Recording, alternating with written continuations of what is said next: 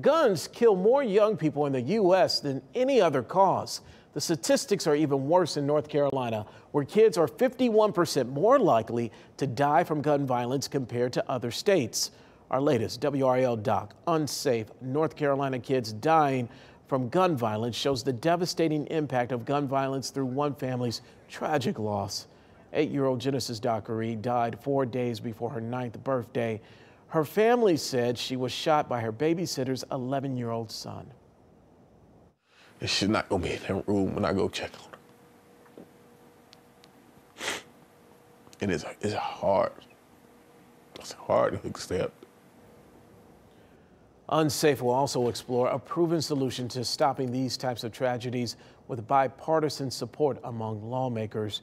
You can watch our documentary, Unsafe, North Carolina Kids Dying from Gun Violence, Wednesday night at 7:30 on WRAL or WRALDoc.com.